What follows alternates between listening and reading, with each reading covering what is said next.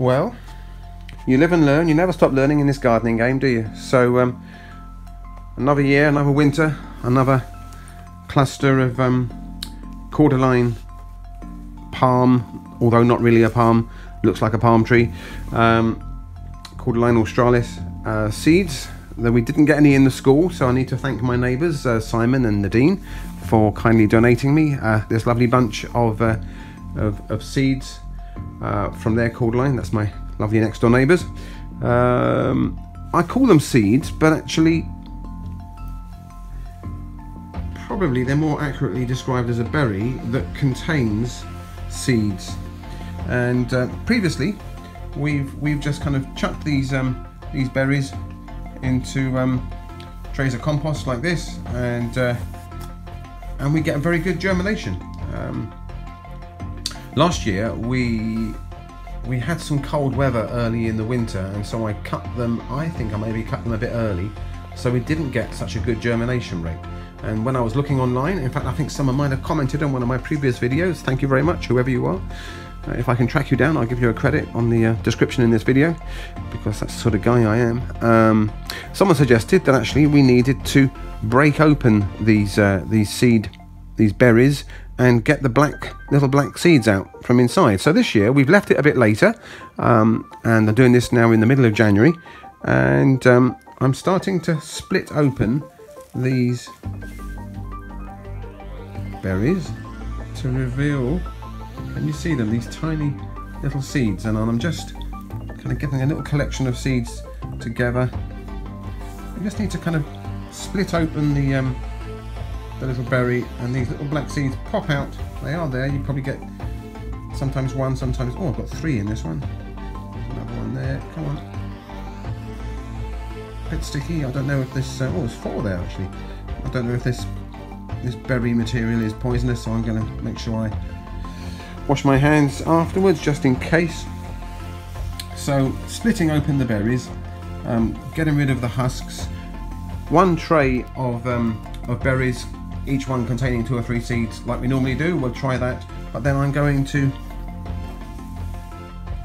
scatter these little black seeds that we've managed to split. Scatter the little black seeds. Come on, fellas. You've got an exciting life ahead of you. Oh, yeah, it's amazing to think, isn't it, that we're doing this, and these little fellas. Well, I'm now 60 years old, and it's quite likely, very likely, that they're gonna, if these germinate, that they will outlive me. So if you're watching this video in the 22nd century or something like that, and you're admiring your Cordyline palm tree in your garden, it could have been just here that it started. But then again, may not. But these things can last for a long time. My Cordylines, my oldest Cordyline plant in my garden at home is, well, must be at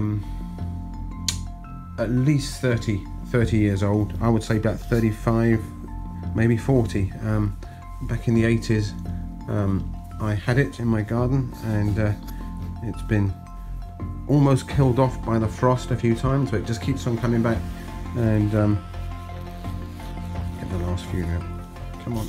There we go, the last few seeds scattered, so you can just see them on the soil surface there. So I'm just going to get some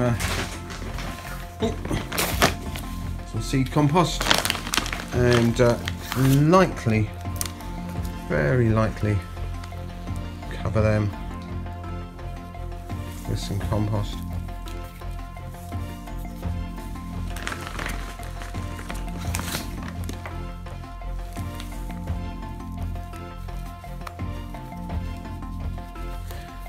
There we go.